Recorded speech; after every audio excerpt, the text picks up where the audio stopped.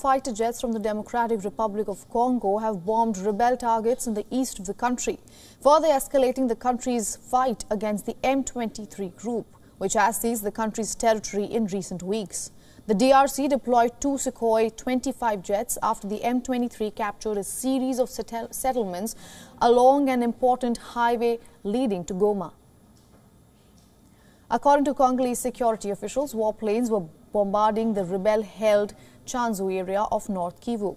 The bombing comes after a string of victories for M23 rebels in the last few weeks against the Congolese army.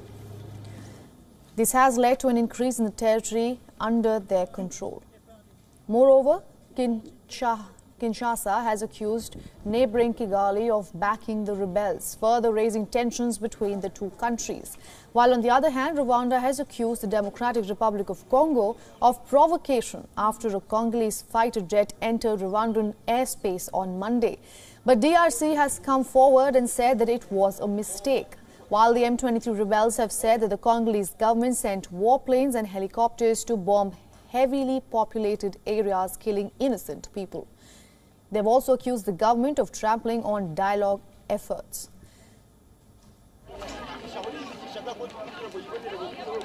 The talks were touted to help finding a political solution to the conflict in eastern Congo.